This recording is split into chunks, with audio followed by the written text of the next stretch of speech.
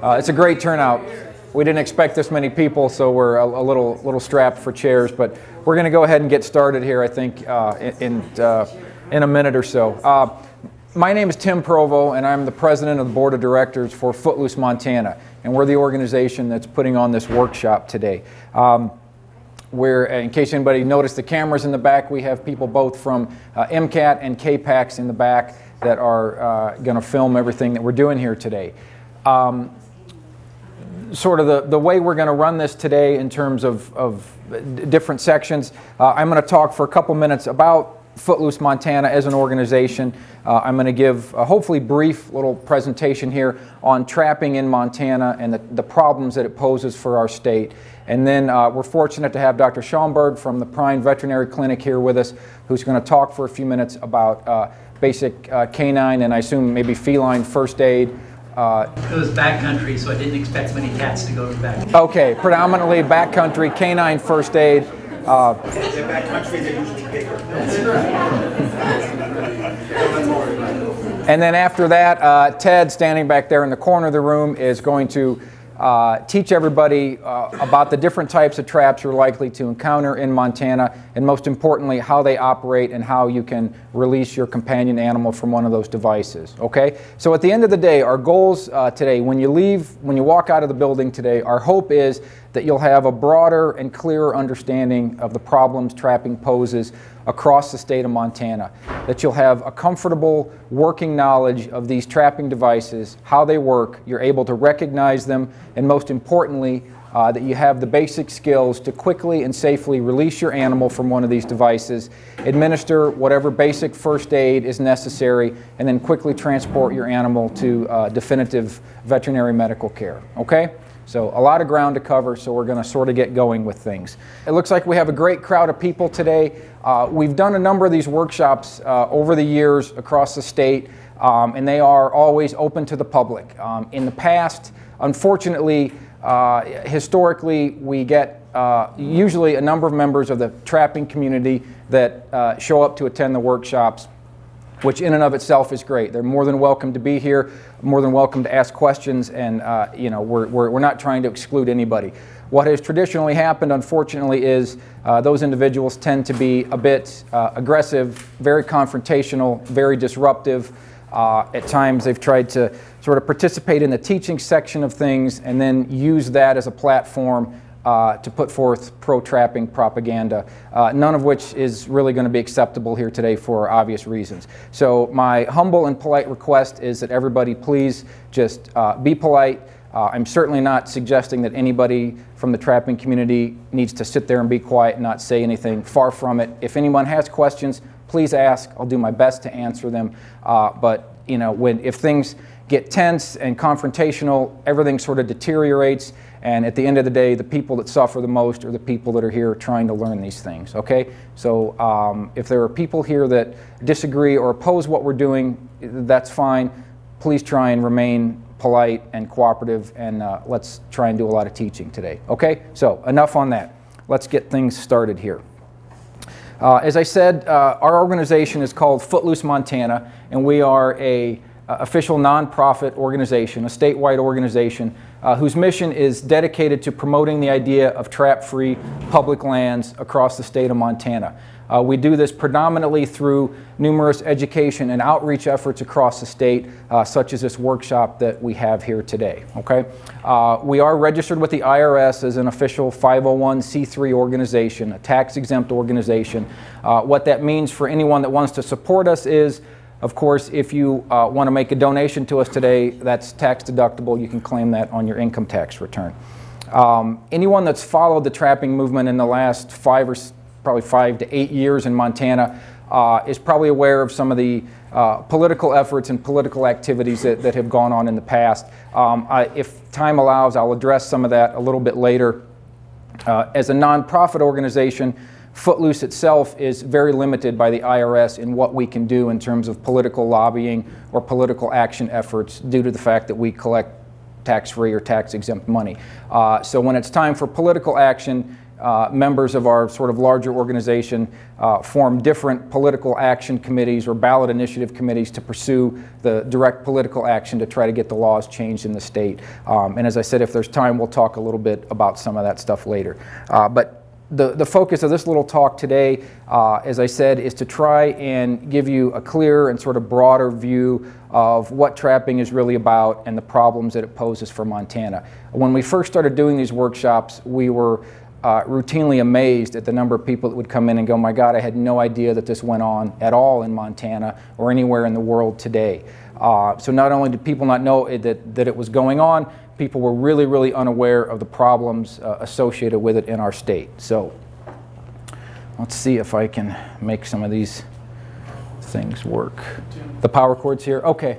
Thanks, Laura. If the battery's running okay, if it's going to run out, I'll go ahead and switch it over. I think I'll stand right here. So we're going to talk about traps today. I pulled a couple of photos off here of trapping sites or trap sets, just to give you an idea of how difficult these things are to see in the wild. I think a number of people get a false sense of security when they hike in the woods with their dogs. I think, oh, if we stumble across one of those devices, I'm going to be able to see it. Anyone see the trap in that picture? I certainly can't. I've never been able to find it. I think it's most likely a leg hold trap that's buried somewhere in this area under the dirt. And before I go too much further, I want to give one more disclaimer. I've got a lot of photographic evidence in this little slideshow here. Some of the stuff is very disturbing. It's not easy to look at, okay? My intention is not to shock or distress anybody. I'm a firm believer in the old adage that a picture is worth 1,000 words.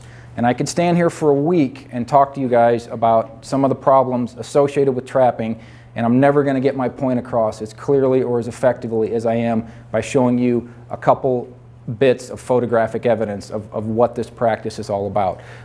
If anybody wants to close your eyes, turn your chair around, leave the room, I promise you I'm not going to be offended, okay? This stuff is not easy to look at. It's not easy for me to look at. It's not easy for me to sort through and put together into hopefully coherent presentations. But my intention is not to spring anything on you or to shock anybody, okay? So these first couple of pictures aren't bad. I don't want anybody on the edge of their seat yet. Here's another typical wild area. That one's a little bit easier to see. That's a snare device that's been placed most likely along a game trail, an area that your dog, if he was off leash, would...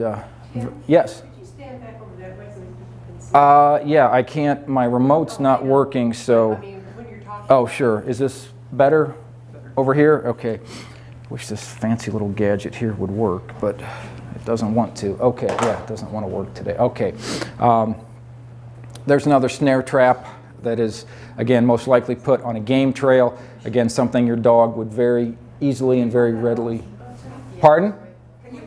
Sure.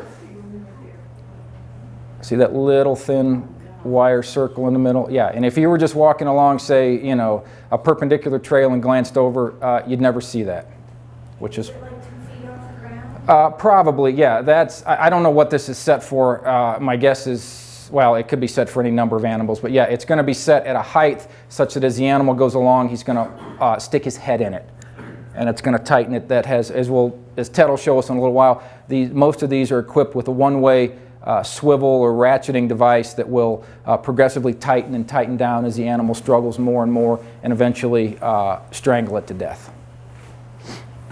Okay, that one's a little bit easier to see, but again, if you're walking along enjoying the great outdoors, that's not something that's readily going to jump out to you as you see it. This is not a very scary looking picture. This is probably the most feared type of trap you're going to encounter in Montana, and this is called a conibear trap.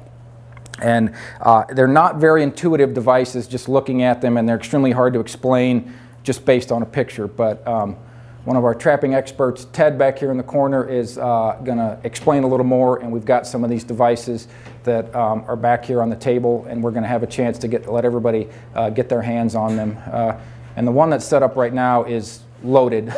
All the safety catches are on it, but Milo, make sure nobody reaches over and picks that up, please. We definitely don't want that. We don't want that on the evening news. That wouldn't, no.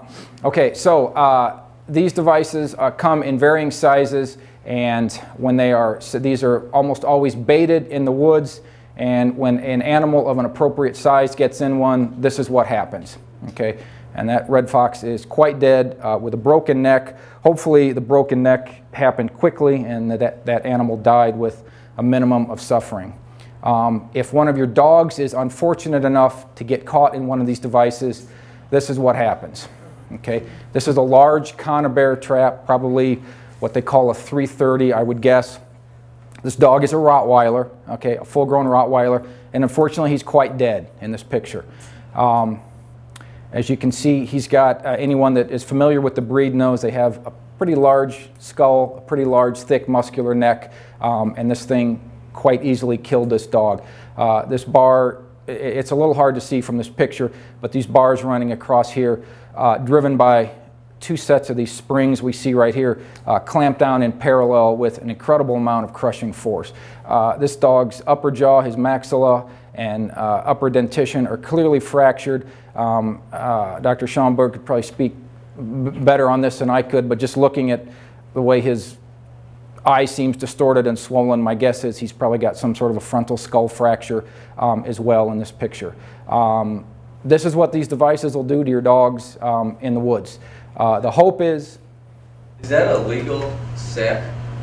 I don't think so. A legally set trap. This one was most likely... Illegally set trap. Yeah, this one I believe was legally set. You know, we can spend a lot of time talking about the legality or illegality of where these are set. The bottom line is we have countless incidents in which these things are illegally set and kill dogs on land. It happens all the time. What's the numbers of that, where those traps are killing dogs? We have, well, how many, Anya? Between 15 and 30? No. The total only this season is 21 dogs that were injured in traps, mostly set on public lands. So 21 dogs and 2 cats. But not in those traps, in traps. In traps, including snares, mostly neck-hold traps and snares. Yeah.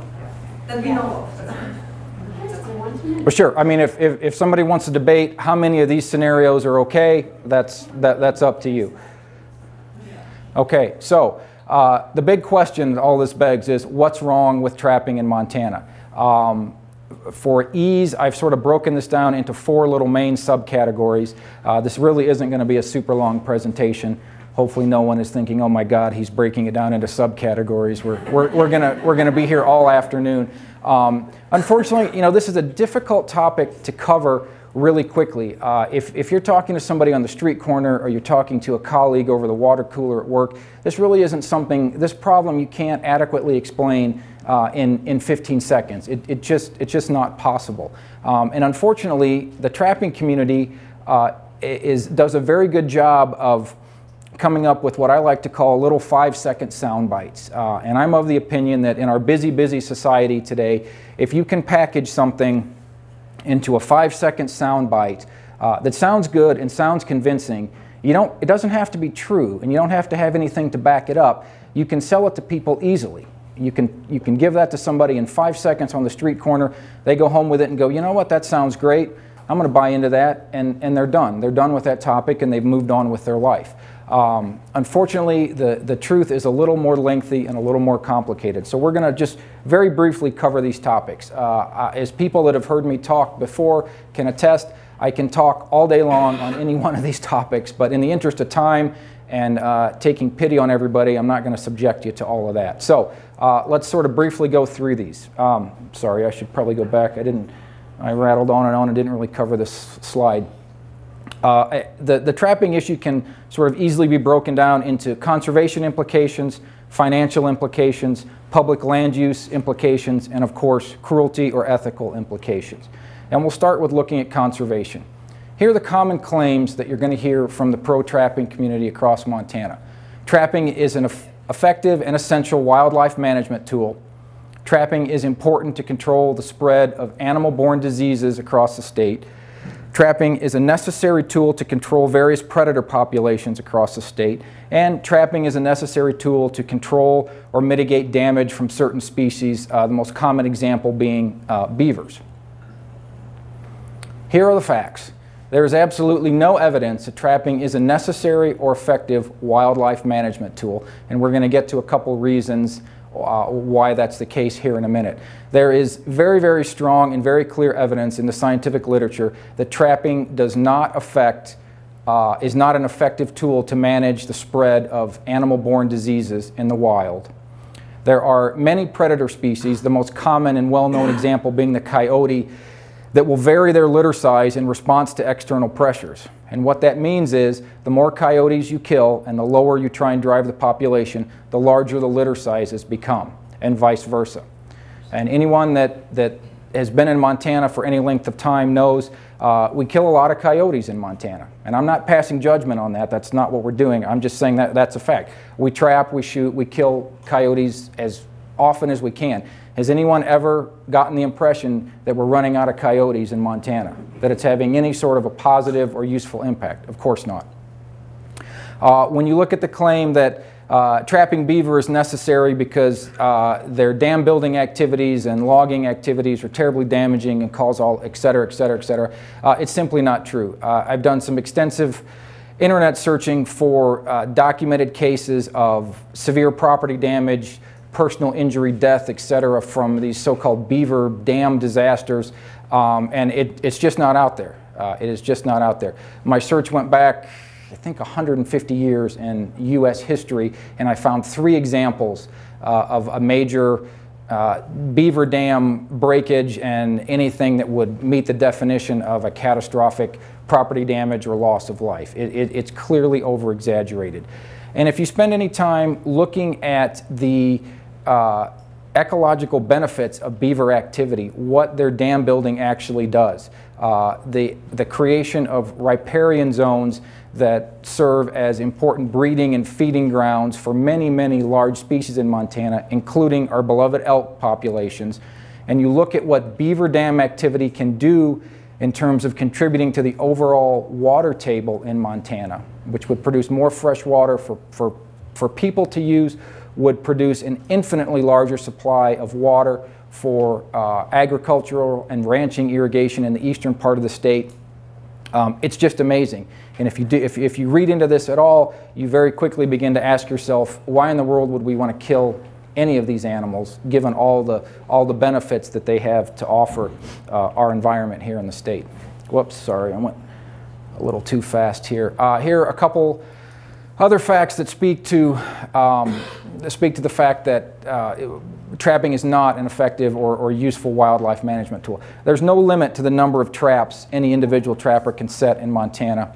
There's no required trap check period, meaning you can set a trap and go check it the next day, the next week, the next month. You can decide, I'm never going to go back and check that trap. Despite the claims that you'll hear, these devices are completely nonspecific. Any animal of even remotely similar size that gets into that device, in all likelihood, is going to be caught, injured, and/or killed in it. So if you look at this sort of uncontrolled, unregulated approach to this, you very quickly begin to ask yourself, well, how can this, not only does this not seem like a wildlife management tool, what sort of negative impact could this be having not only on the targeted species, but the non-targeted species and our endangered species in the state? So when we posed this question a couple years ago, we first went to the trapping community and asked them that very thing. Their answer was literally a shrug of the shoulders. They said, we don't know, we don't keep track of any of that stuff. FWP does all that, and if there was a problem, they'd let us know. And at first glance, we said, okay, that seems like a pretty reasonable answer. Let's go talk to Fish, Wildlife, and Parks. We went to Fish, Wildlife, and Parks, and imagine our astonishment when the answer we got was essentially the same thing. It was a shrug of the shoulders, and they said, we don't know. And we said, well, what are your studies on population numbers of any of these species showing? We don't know, we don't do that. Well, what about viability studies? How healthy are these species? We don't do any of that. So you very quickly begin to realize that we have a situation in Montana of the blind leading the blind. FWP says, go out, trap, and kill as many as you can, and the trappers say, well, okay, that's what we're going to do, and if there's a problem, Fish, Wildlife, and Parks will stop us. No one's paying attention. No one's paying attention. Say something real quick? You can. I'm sorry, but that is just what you're telling these people is not true. The trapping is the most regulated thing out there in terms of hunting. And I want to say one other thing is that there is a lot of information collected about the sensitive species that are trapped. And there's all kinds of data. They take sex data, age data, and they use that to set their quota systems for these species. And then when the quota is met for a particular species, say bobcat, it is closed. It is closed in a 24-hour notice. So to say it is unregulated and to say that there is no statistics on the animals that are trapped is a bold-faced lie. Well, I beg to differ with you, sir. The information you're putting forth, I would posit is incorrect. Now, I don't know if you've been misled or if you're intentionally trying. Look, we're not going to get. I'm not going to get dragged into a side debate here. Okay, you and I can agree to disagree right now. I'm confident in the things I'm saying. I've got information to back it up. You can disagree with me. We can discuss it later or on another date in a public forum. I'm happy to do that. That's fine. You know, we can have the discussion after the workshop. Next slide. Well, okay, let's move. Well, wait a second. Set up your PowerPoint. This is going to continue on, or you're going to go out the door, man. I'm telling you. Next slide. Oh, okay, that's fine, but I just want to say that you are not happy to do the job myself. No, look, this was a disclaimer I tried to put forth at the beginning. This is how things always go. You're entitled to your opinion. I'm happy to listen to it. If you and I take a lot of time to debate this point right now, we're not going to have time for the workshop, and that's the main reason we're here. Okay, I'm more than happy to discuss it later. If the Montana Trappers Association or you or anybody wants to set up a public debate on the issue, I'd be happy to do that. Okay, don't get the impression I'm trying to shut you down or shove you out the door or something. I'm not. I'm just okay. You're welcome. You're welcome to raise your point. Okay. May I ask a valid question? All the questions are valid today. What does one pay to get a license to kill as many animals as you want to? If you're going to trap fur bear species in Montana, is it $40 for a license? Okay. And if you're going to trap predator species, you don't require any license at all. Is that okay? Okay. Well, let's keep things moving. I've got I keep saying I have a short presentation, but it's going to get long if we don't move along. One final very interesting note: if you compare the number of trapping licenses sold in a given time period versus current fur prices for that same time period, guess what you get? You get a direct correlation. Okay, you get more or less a straight line, which means again that this is being done for personal profit and/or enjoyment, and it's not some sort of essential wildlife management tool. If it was, they'd be out there trapping in some sort of I don't know what word I want. Yeah, in some sort of scheduled system or something. You don't manage wildlife based on fur prices.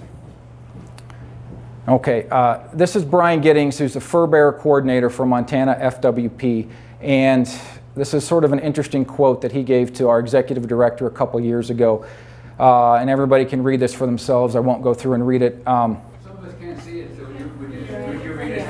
Oh, sure, I'm sorry. Okay, yeah, okay. Neither FWP nor I have made claims that there is scientific information that addresses the relationship between recreational trapper harvest and disease control. FWP regulates fur bear trapping seasons for recreational harvest opportunities. Montana's harvest seasons are not based on reducing or controlling diseases. Okay?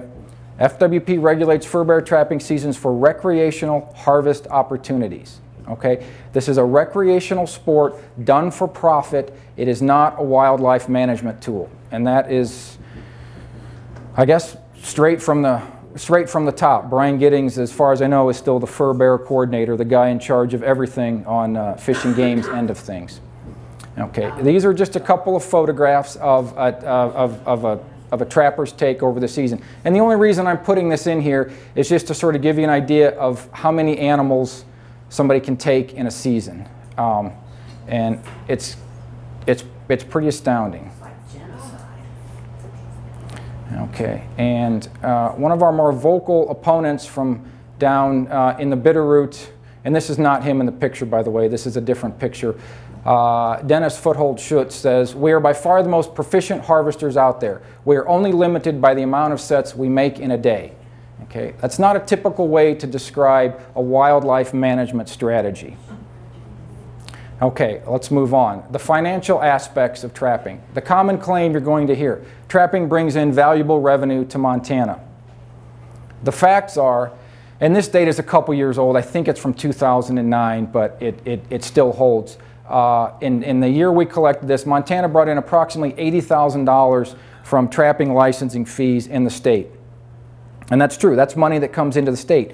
If you bear in mind, however, that Fish, Wildlife, and Parks maintains an entire fur bearers division, okay, with Brian Giddings as the head. He has however many employees under him he has, all of whom, of course, require a salary, a benefits package, office space, equipment, perhaps a vehicle, etc. Pardon? And a pickup.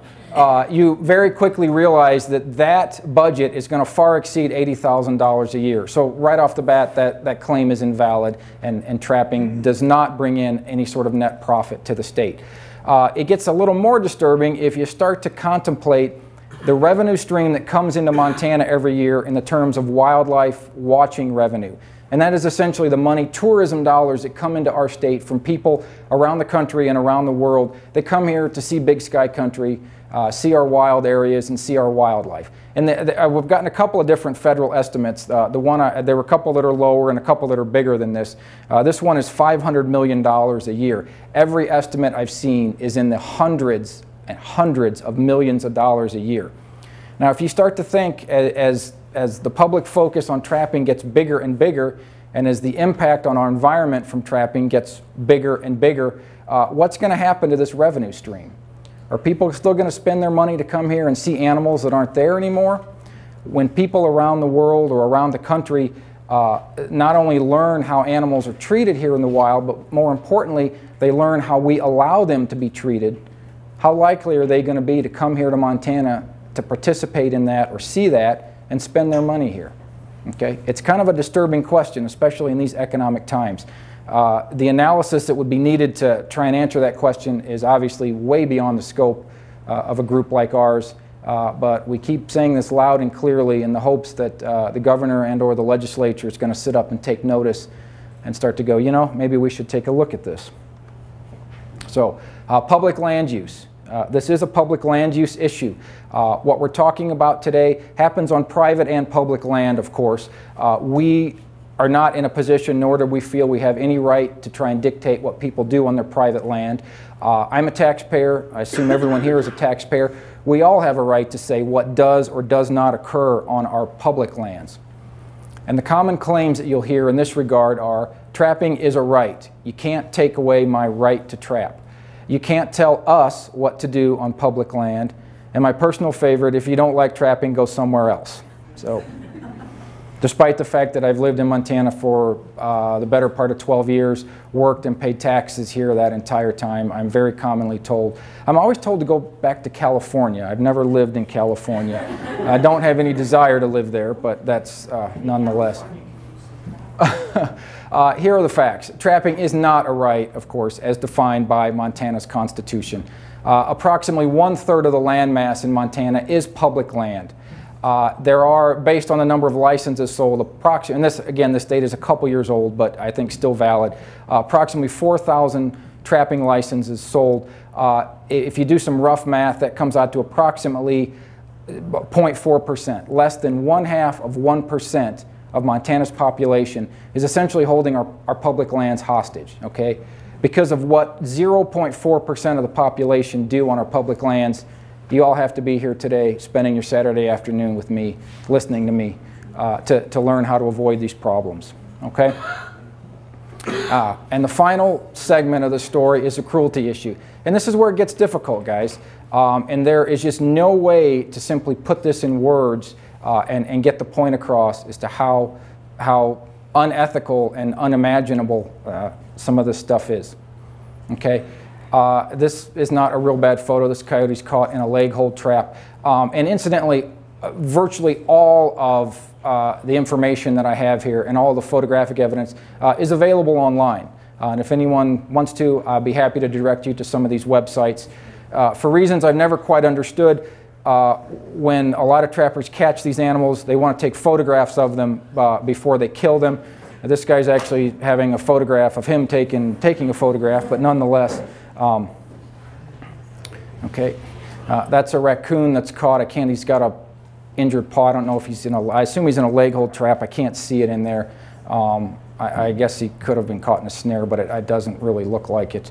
And again, this guy's moving in all likelihood, to beat this animal to death. He may have a gun in his hand. If this animal's fortunate, this individual has a firearm in his hand and is going to kill him quickly.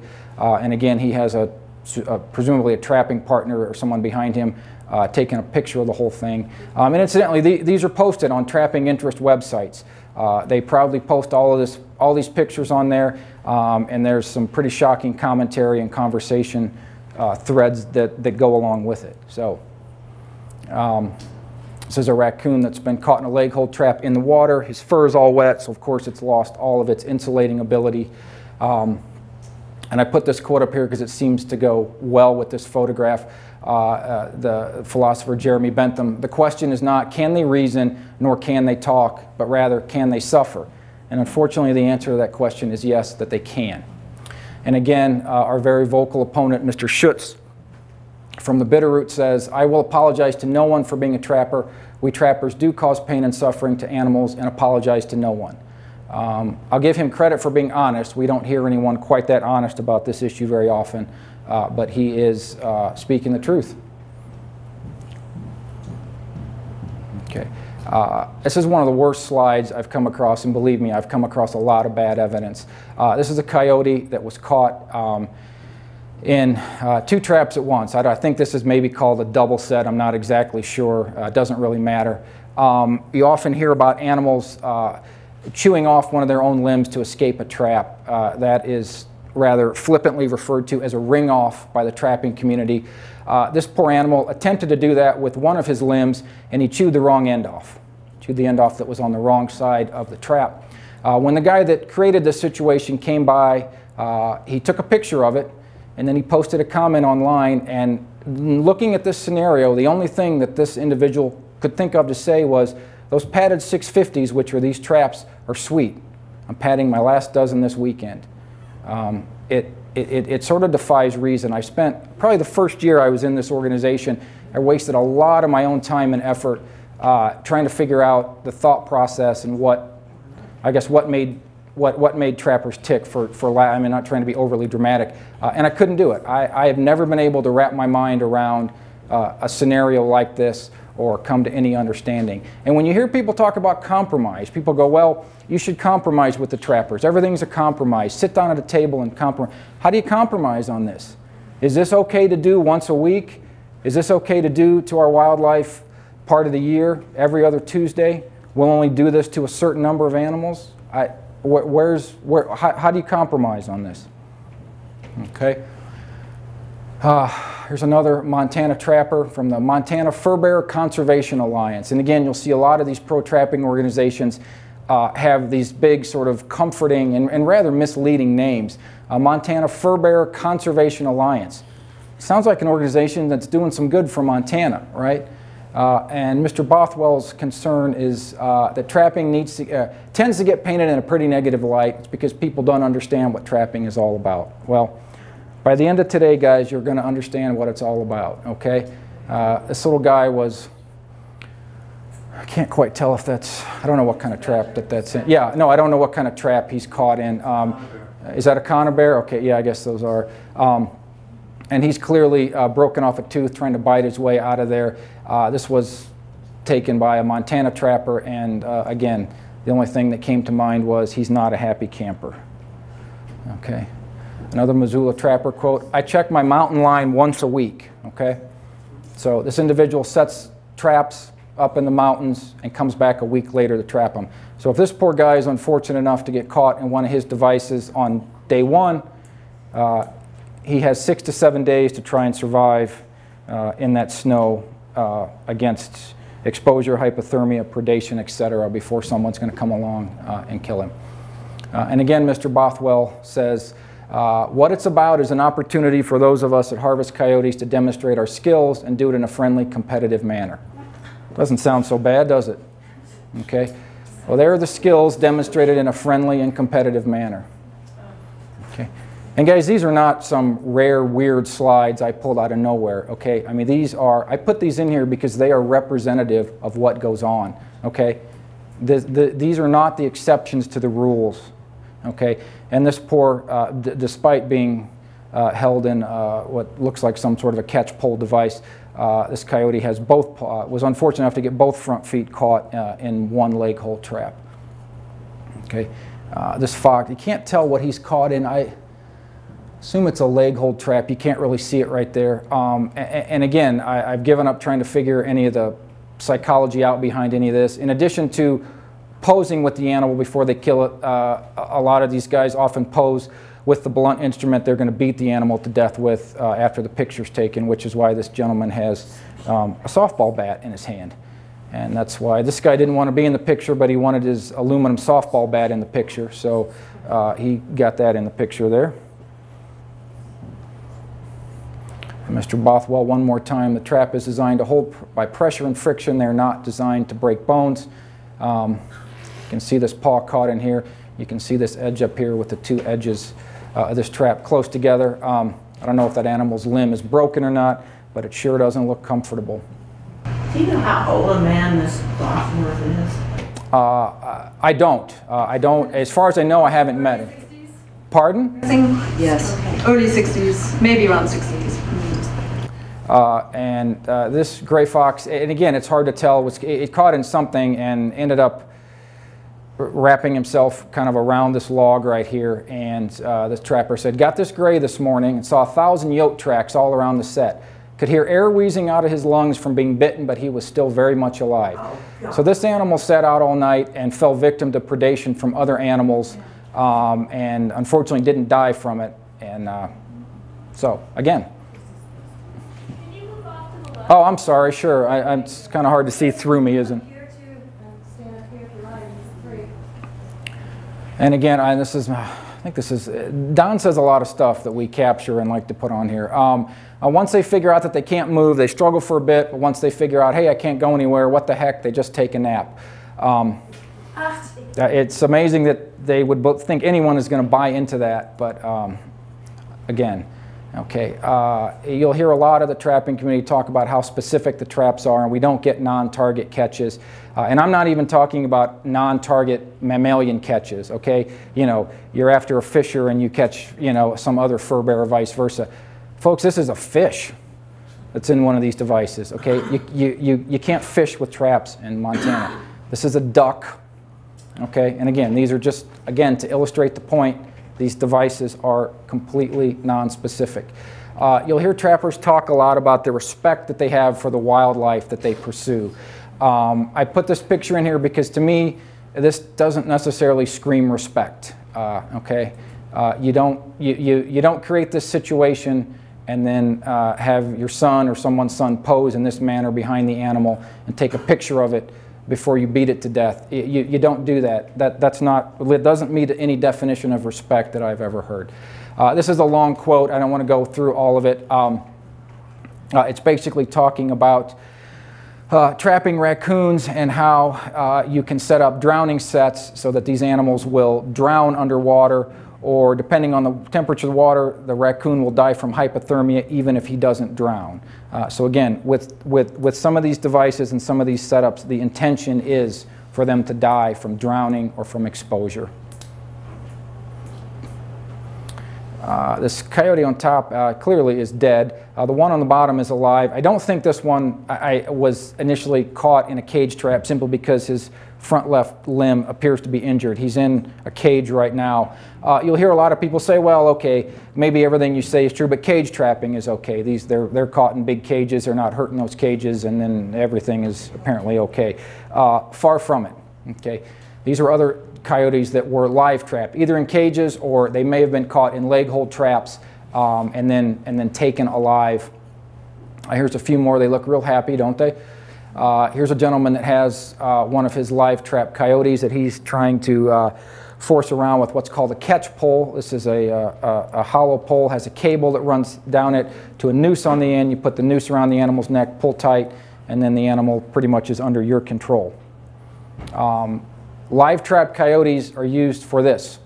They're used for dog baiting, to train hunting dogs. Oh, I'm sorry, sure.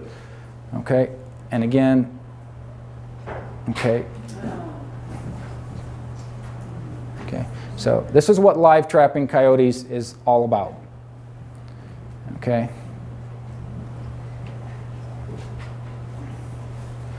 And since we are, since we're concerned about respect for the animals, after we finish this, we line them up, we take a picture, and we drink a case of beer.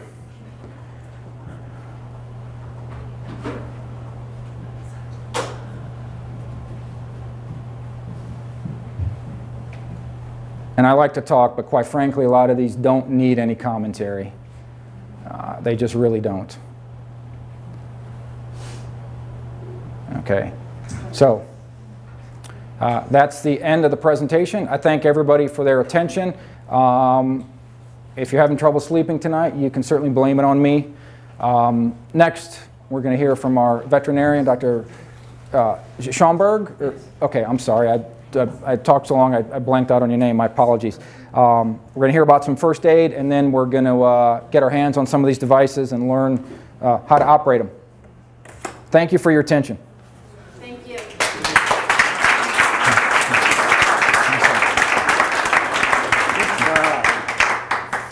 I'm not a professional speaker. I was just asked to come talk to you about first aid, and I thought just for dogs in the backcountry. And so I've just got a little bit of a talk, and I'll also address, because I recognize that this is a Footloose meeting. We'll talk about some trapping injuries and some of the first aid specific to traps, but the majority.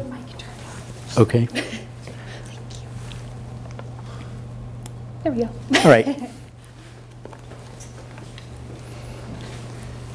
So I'm going to talk to you about basic first aid for your dog in the backcountry.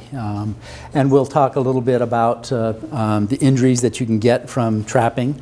I've learned some about the differences in traps. I was familiar with leg hold traps and some with snares, not so much the conibear or whatever that one is called, but we do see a number of injuries from leg hold traps, primarily in the veterinary clinic every year. Snares I don't see, and maybe that's because either they're able to release the pet or the pet doesn't come into the veterinary clinic after getting in some of these others. But talking about first aid in the backcountry, the main thing that I want to get across is that everybody just needs to be prepared. They need to be practiced, and they need to be practical. And I'm going to bring up being practical a lot.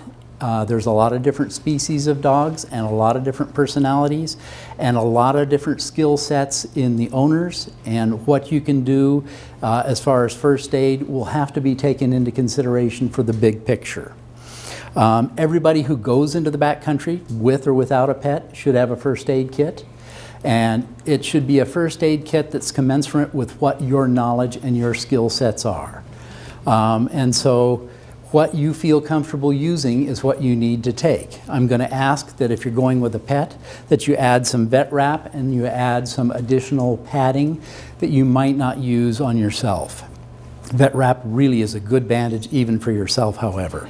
And so it's a good thing to add to your kit. Also like to emphasize, this is not a first aid class. This is just a discussion about first aid in the backcountry, and everybody should take a first aid class for themselves and for their pet. The things that you learn in a first aid class are all going to be geared towards people. A lot of that, if you use common sense, can be applied to your pet. You do have to take into consideration the differences in anatomy and use that with common sense.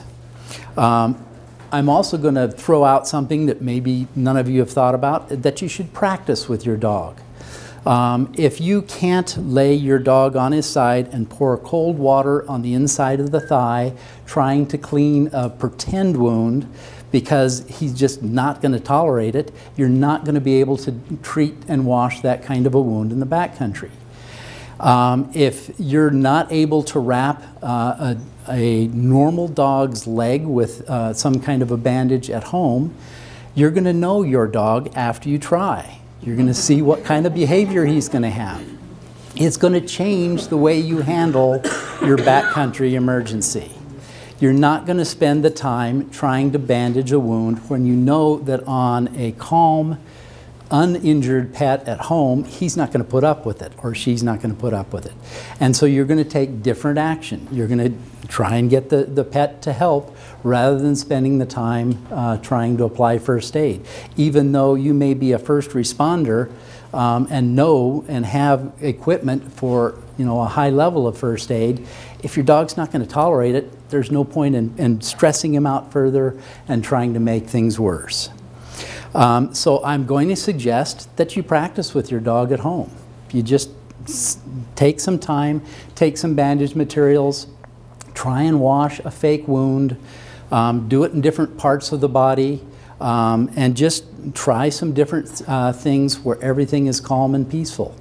It gives your dog experience. It gives you experience. Once your dog thinks, this is a game we've played before, then when you're cleaning the wound in the backcountry, it's still a game we've played before, and it goes a lot easier.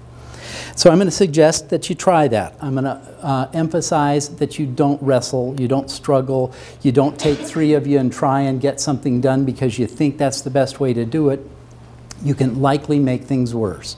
Just go for help, whatever the situation needs to be.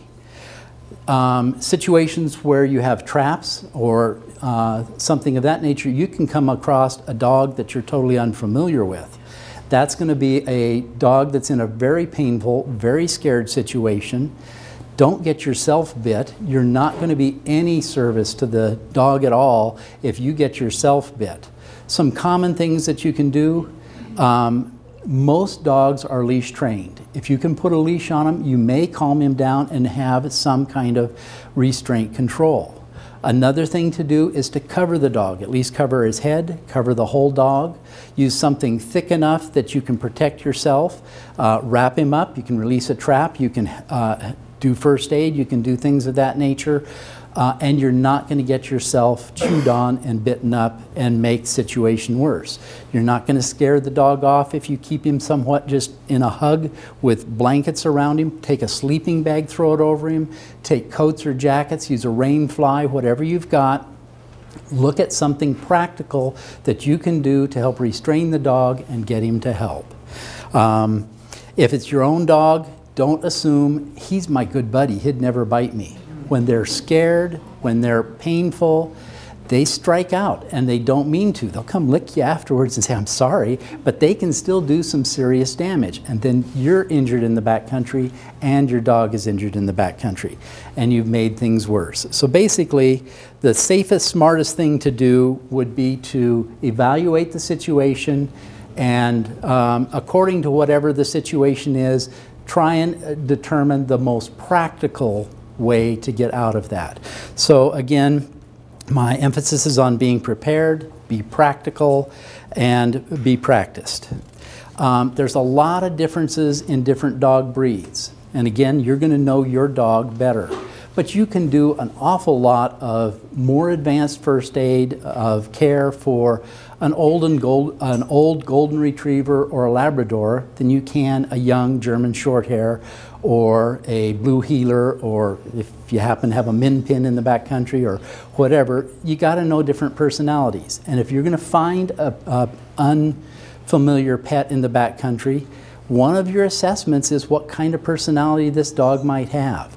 And then you might be able to just talk him into, calm him down, do a lot of good care and first aid for him. You may realize this is a dog that's just at a high panic level, and he lives his life with a high adrenaline level, and all you can do is cover him up with a sleeping bag, carry him out, and get help. So look at the overall situation that you have and then make a judgment call, but be practical. As far as first aid goes for dogs, very similar to first aid for people with the exception of anatomy differences. All of your wounds are going to be covered with hair. You don't have that on skin. When you do splinting, everything's covered with hair, and you have a very narrow tapered leg that will slide down in the front and a very angular leg that you don't have, that doesn't straighten completely in the back. You have to take those things into consideration. We're going to start with the basic first aids. First thing you look for is airway. Airway, you have to see that the dog is breathing. But in airway training in people, you'd hold the mouth open, you could even put a stick in, you reach in and you clear the airway in the back.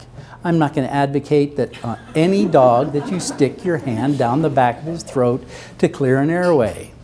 You're going to end up with a chewed up finger that's way worse than, and you then don't have a hand you can work with.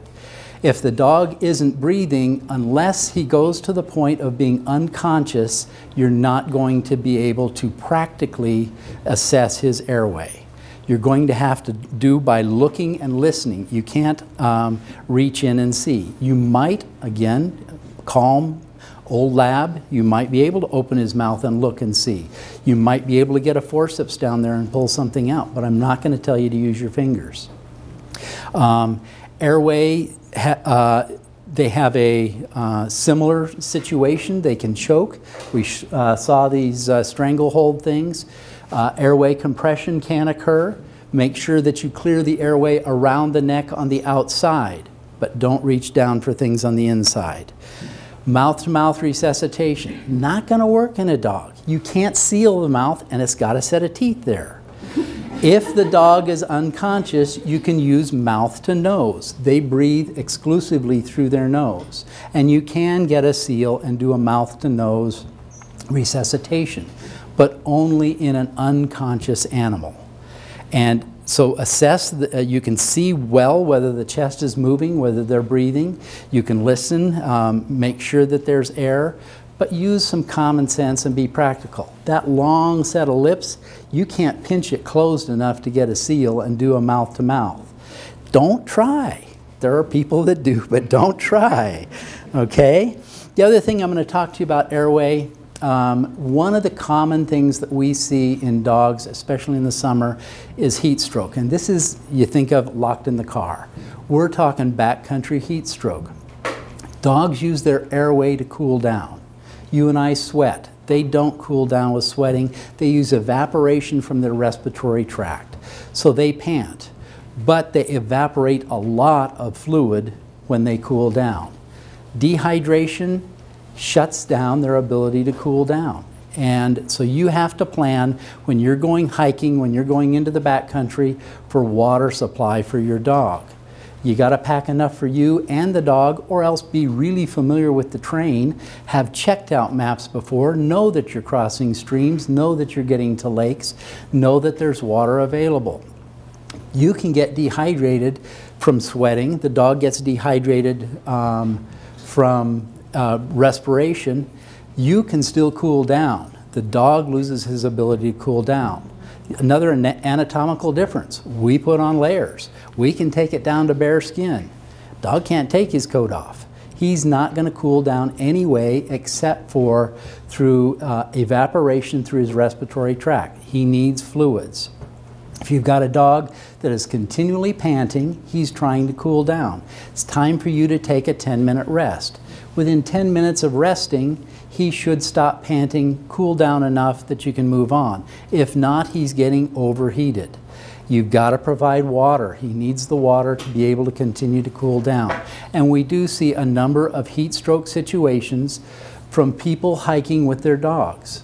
Dark black dogs are more common, and dogs will run and keep up with you and be happy until they run themselves to the point they drop. Person's going to quit. We're either more common sense or we're just not as, we don't have the heart that they do. But a dog will collapse from heat stroke just from hiking on the trail. If you start off the day, he's doing 6 laps compared to your 1. He's everywhere. Midday, he's walking behind you. That's not his normal position. He needs rest time. He needs water. He needs to cool off. So I'm going to throw that in on the airway. And the person has to be the one who decides the pace, the distance, and the availability of water. So that's something up to you. One of our next things that we always talk about in first aid is bleeding control. Bleeding control is another situation where you need to be prepared. You also need to be a little bit practiced, and you need to be practical. You have a wound, there's a lot of blood, a lot of red covers a large area. It looks worse than it is most times. You need to assess it. It's covered with hair, you can't see it. You need to get down and part the hair. Is the blood pulsating? If it's pulsating, you need to spend some time and more effort trying to get pressure on it to stop it, and then keeping pressure on it, which is going to involve a bandage. If the blood is oozing and you have a cooperative situation, you have good bandage material, time, help, something, a bandage is a great idea. But if it's just oozing, you may be better off to just take your dog back and get help. If it's pulsating, you need to put more effort into stopping the bleeding. And it's surprising how many people bring in an animal and the blood is caked in the hair and it's still dripping down the leg, and nobody's parted the hair to see what kind of a wound they have. Sometimes we get panic people coming in and it's a little tiny cut. Sometimes we get people coming in, they say, oh, it's been bleeding for a while. We open, it's a major thing. Take a minute and part the hair and look. And yes, on a short-haired dog, it's easier to see than on a long-haired dog. But take just the minute to see. Part the hair with a pour of water. Whatever you need to do so that you can take a look at it. So bleeding control, the key thing is assess the situation. Pulsating, oozing. Cooperative dog, you practiced, you know he's going to allow you to put a bandage on, put a bandage on it. You haven't practiced, he's young, he's scared, he's panicked, it's just oozing, just take him in for help.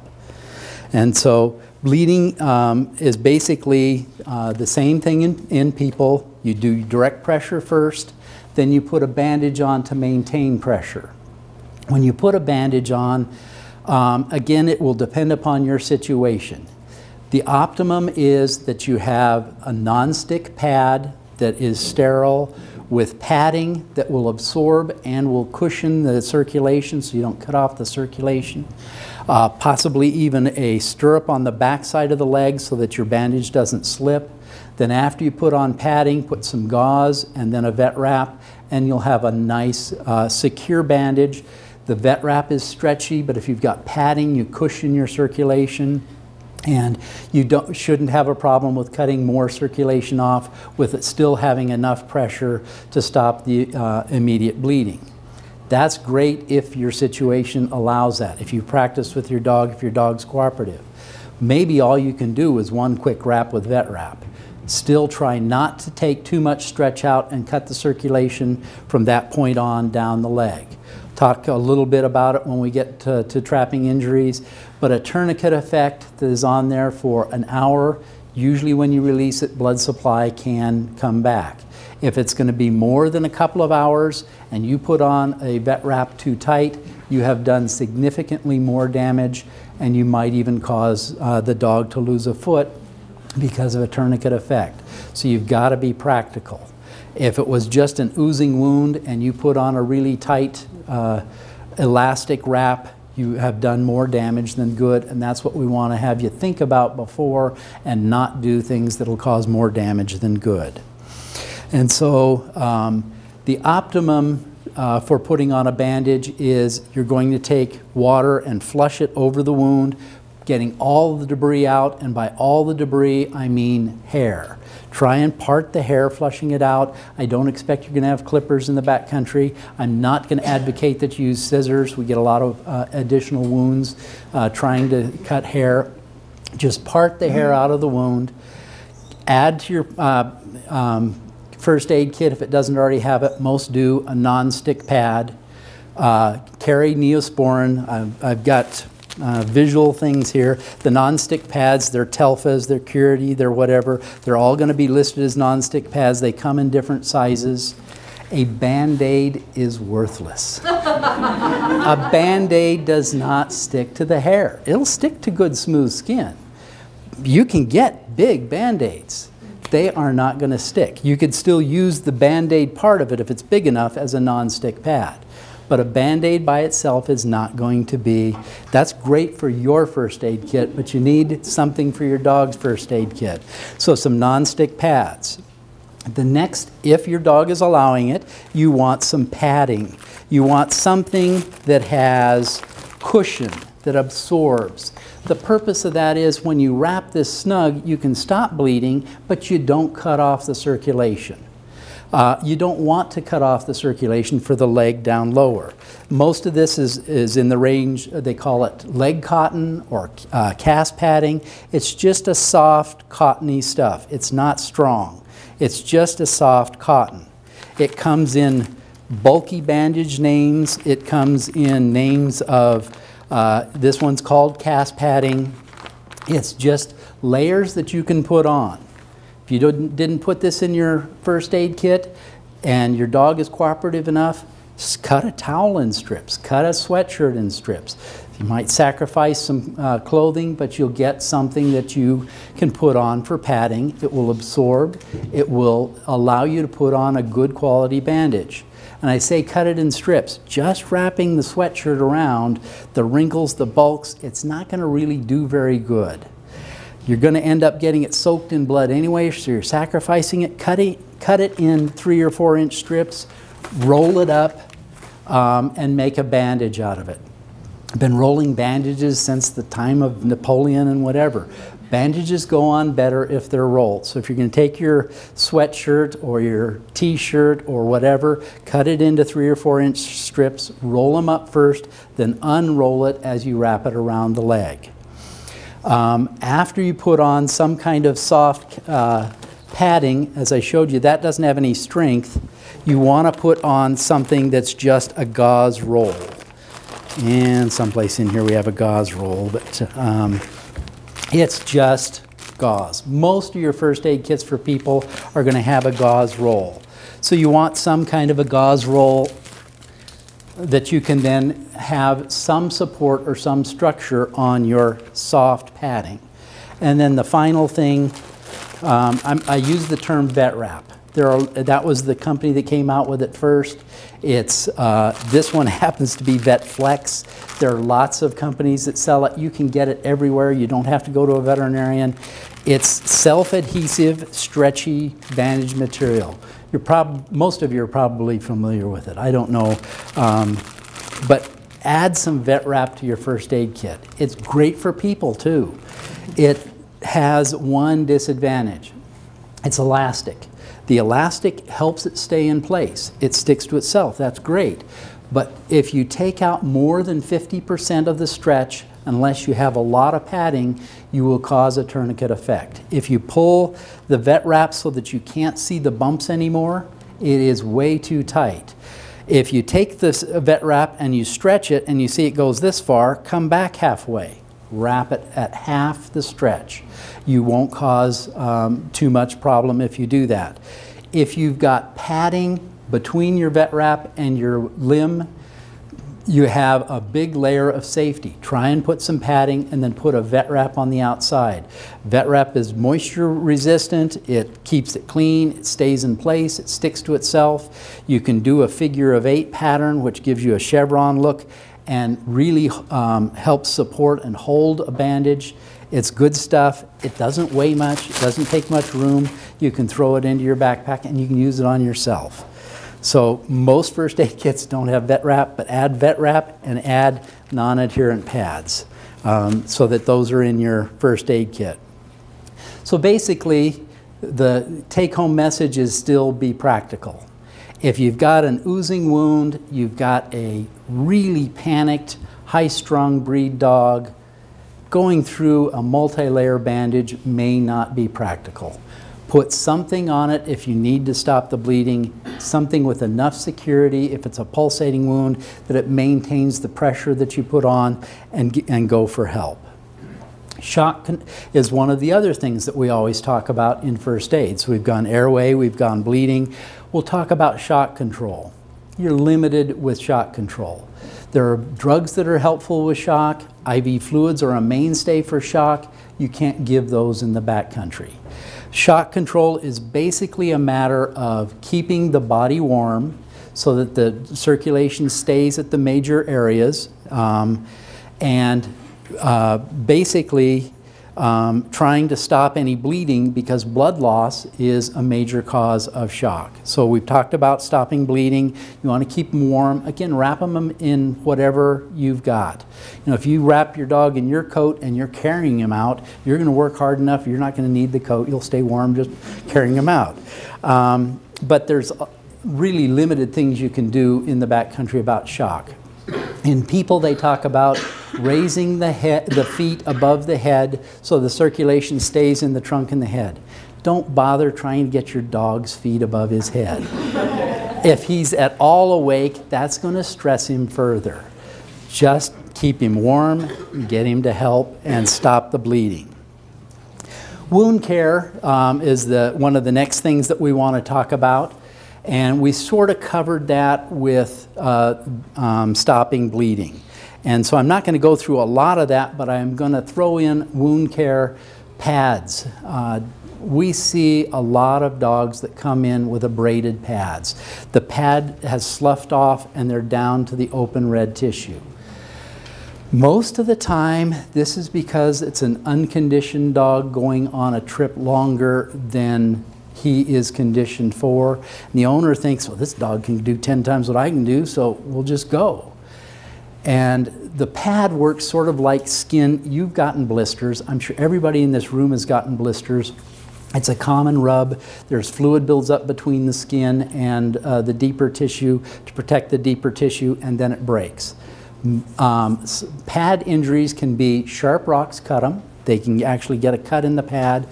But many of the pad injuries we see are on multiple feet, which means we've had this dog keeping up. He doesn't complain. He just keeps going to the point that he has developed rub situations that have separated his pad material from his deep tissue, and then it is sloughed off, and he has these large open red sores that he has to still walk on all the way back. The key take-home point on that is your dog needs to be conditioned. Dogs that run on hard, rocky surfaces get tough pads, just like people who go barefoot all the time get tough feet, and people who always wear shoes like me get blisters. If you hike a lot, you know you'll get blisters early in the season and you won't later. Dogs the same way. Show some consideration. Take some short hikes first, then go for the longer hikes. They make dog booties. Dog booties are really effective at both prevention and somewhat effective at getting the dog back after he's already gotten pad slough injuries. But you have to buy the booties beforehand. You're not going to make those. So you got to have dog booties that fit your dog. If you know you're going to be asking him to go in really rough, rocky terrain and he's not conditioned, at least have him wear booties when he goes. Or have booties along so that you can put Neosporin in them and help him get back. So as far as wound care, I think we've covered it. We want to flush out the wound. We want to get all the debris, including the hair, out. And we want to be practical as far as how clean we make the wound. This is the backcountry. We're going to flush it with water. When he comes into a veterinarian, he's going to have a surgical scrub with saline solution, thoroughly cleansing the wound before it's permanently closed. If you want to do a little more thorough job, that's great. You can carry a little betadine, a little Nolvasan. You can scrub a wound and disinfect, help decrease infection significantly by doing something of that nature. Saline is definitely easier on tissue than water is. You can make saline with a teaspoon of salt in a quart of boiled water and let it cool and use that. But for practical purposes, pour water over it copiously enough to get the debris out and call that a clean wound. It's not going to be a permanently closed wound in the backcountry.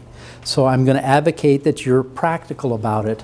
There are some people who are going to want to do a little more, and I have no problem with you carrying betadine, Nolvasan, Oxydex, Physahex, any of those deep cleansing wound care things to clean a wound first. Okay? We're going to talk next about stabilization of fractures, but first that sort of brings us into, I guess, the overall topic of today, and that is trap injuries. In a veterinary office, we see trap injuries, and I have to say, in almost 30 or over 30 years, the trap injuries I've always seen are on the leg. My impression of trap injuries were extremity injuries. I saw the slides today. I see there are choking injuries, and I see there are crushing injuries. My suspicion from this is those choking and crushing injuries don't make it to the veterinary office. Okay? And so we're going to primarily talk about injuries to the extremities. Same bandaging principles that we've talked about. In addition, and with a trap injury, leg hold traps, one of the more common things we see is actually damage to the blood supply. And damage to the blood supply may not show up right away. You may be able to take the trap off and see minor abrasions and the leg looks good. But if that trap was on there over a couple of hours, the cells downstream from that trap injury have started to die. They didn't get any oxygen for an hour or longer. And if they don't get oxygen, or if the blood supply deep is damaged so that they can't get oxygen, 7 to 10 days later, you may see a leg that has to be amputated. And it can take several days to show up. So constantly evaluate any kind of, whether it's cloth got twisted on your dog because he was tied up in a blanket and it cut off the circulation and you came home and found him, or his foot was in a trap. Evaluate it continuously. If you have a leg that is cold after you remove the trap, that's a bad sign. If you have a leg that still feels cold an hour after you remove the trap, that is a grave sign. And many times you'll get a foot that starts feeling warm again. In time, it ends up actually you lose the foot. So that's one of the things that you have to be aware of with trap wounds. The other thing that we do see, in spite of the comments that trap wounds don't break legs, we do see broken bones. And so I'll talk about fracture stabilization. I've been given the cue that I need to wrap this up in just a few minutes. So I'm going to talk about some different types of splints. To do a splint, you have to do a bandage. On a dog, you have to pad it first. The splint is, the dog's going to have motion. There's going to be more rubbing. A person will lay still more so than a dog. So you have to pad your splints. You have, air splints are common in the backcountry. You can blow them up. But the hair-covered, tapered leg of a dog, you have to use just the arm-shaped ones, and they tend to slip. They also puncture with the first bite. Air splints aren't as practical on your dog as they are on you. Lightweight, easy to carry, they're still useful. The leg-shaped ones are not going to be good, and the arm-shaped ones are not going to be functional on a back leg. So you need something that's more versatile. And what I'm going to recommend is that you do some kind of a SAM splint. They're really lightweight, they're aluminum padded, they come in different kinds, they have padding, different sizes. They're cuttable. They come with a user's guide to shape it for each and every structure of a human body. They don't shape for a dog unless you know what you're looking for. So I brought some quick splints that we use in the clinic, and just to show you, now you're not going to carry these with you in the backcountry. The reason you're not is because they come in multiple sizes for every size dog. You could pick your size dog, but they have a right front, a left front, a right rear, a back rear, and you have to use the correct one for that dog. This one happens to have 4 legs, but there's a right front and a left front, and they're different. And so what you're going to do with your SAM splint is you're going to sort of try and look at this pattern and cut, and you can do 2 layers to fit the size of the dog. This is a small dog. You know, obviously you want it on your size dog. You want to put the bandage on first because that's going to make the leg thicker, and then you cut and fold your splint to fit the front leg. We have them for the back leg. You got to do right and left again, and human splints don't come in that shape. And so your SAM splint is cuttable, shapeable, and foldable. You can make one that looks like this. If you can remember that shape, that's great, but you'll actually, if you follow the pattern that your dog is giving you right there on his leg and make it fit his leg the way his leg is shaped, you'll make a SAM splint that works like this. We have metacarpal splints. Again, there's padding, they're straight. You can do the same thing with a SAM splint. So if you're going to carry splint material, I'm going to advise that you get the SAM splints, and they're sold and made for the American Red Cross for people, but those will work on animals. You have to pad it. You put a heavy multi-layer padded bandage first. You put your SAM splint on, and then we got the vet wrap again. You put the vet wrap over to hold it in place. There are situations where you're not going to have a SAM splint. You can use sticks. You can use tent poles. You can use rolled up newspaper, but you have to be cognizant of the shape that you want to splint the dog's leg in. You don't want to just do it straight on a back leg. When do you want to do a splint? Optimally, any fracture should have a splint. But you also don't want to do more damage wrestling your dog, putting on this multi-layer bandage and then putting on a splint if you don't have to. And so if the leg is dangling because of the fracture and it's swinging free, you really want to try and put a splint and stabilize that. If you have a leg that used to go this way, now it goes this way, and so it's angled, has any kind of angulation change, you really want to try and splint it. But you want to splint it in the angle that it's in. You don't want to change it back to the way it's supposed to be. So again, your SAM splints, or sticks or tent poles or whatever you're using, splint it the way the leg is when you find it. Pat it first. There's going to be a lot more motion and rubbing. You don't want to do more damage than good. And if I got a minute longer, okay, we'll just quit there. What is your suggestion for a dog in the field that gets hurt as far as pain control, like with aspirin or anything? There isn't any pain control that's going to be quick enough. You can have drugs like Rimadyl with you. It's going to take half an hour to 45 minutes to work. It's an anti-inflammatory. It's sort of like stronger than ibuprofen, but an ibuprofen for people. That brings up ibuprofen, acetaminophen. You know, those drugs are not safe in a dog. Aspirin can be given once or twice. doesn't have a lot of potency, but you're probably not going to have strong pain medication for yourself either when you're in the backcountry.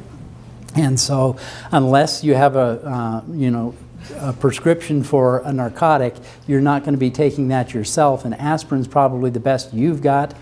Aspirin is okay on an occasional basis for your dog as well.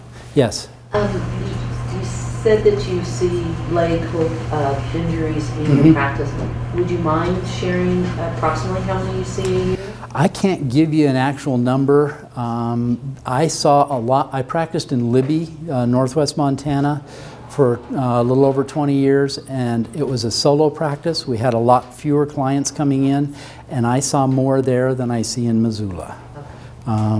But they do happen in Missoula as well, yes. Where do you get those SAM spots?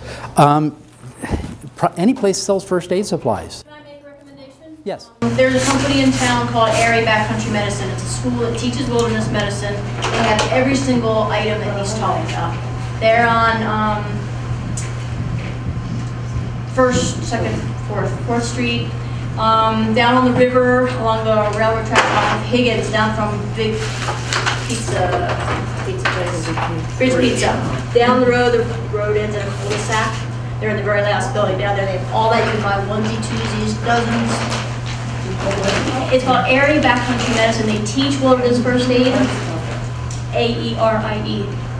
So if you want to take a class too, for people. Everybody should take a first aid class, at least, and you can apply a lot of it to your dog. Are you going Okay, to I've offer run. the first aid class? I'm not qualified to train it, so actually you'll probably need to take a first aid class for your person, and then be practical and think about how to apply it to your pet.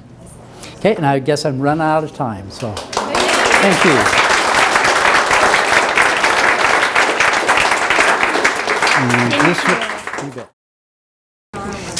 Now that this whole thing's cheered everybody up, basically I'm in the same frame of mind as the doc was as far as being prepared. I don't leave the house without a hip pack. It's right next to my dog's leashes and collars.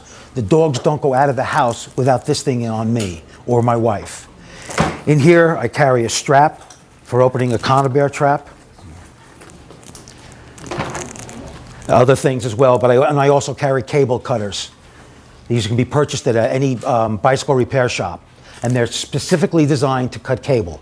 Wire cutters, Leatherman, bolt cutters, all those things, they'll cut cable, but they won't work in this situation. We have some for sale here if anybody's interested. Okay, there you go. Oops.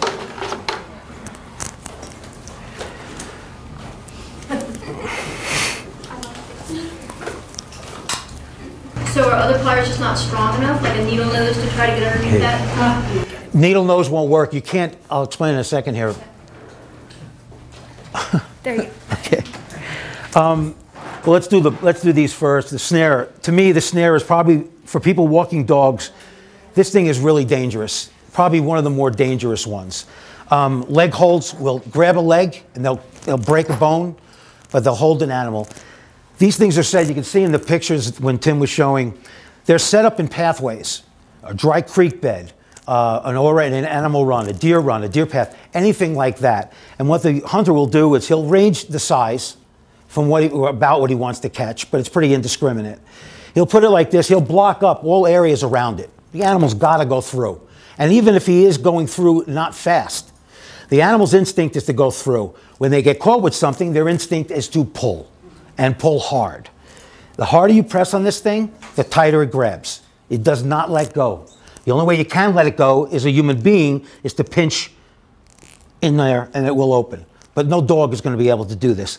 The bad problem is if a dog goes through at a full speed, full tilt run, by the time this thing stops him, he has yanked his neck really hard, harder than you'll ever be able to do with a leash. And you could it's going to cut a lot of air off fast.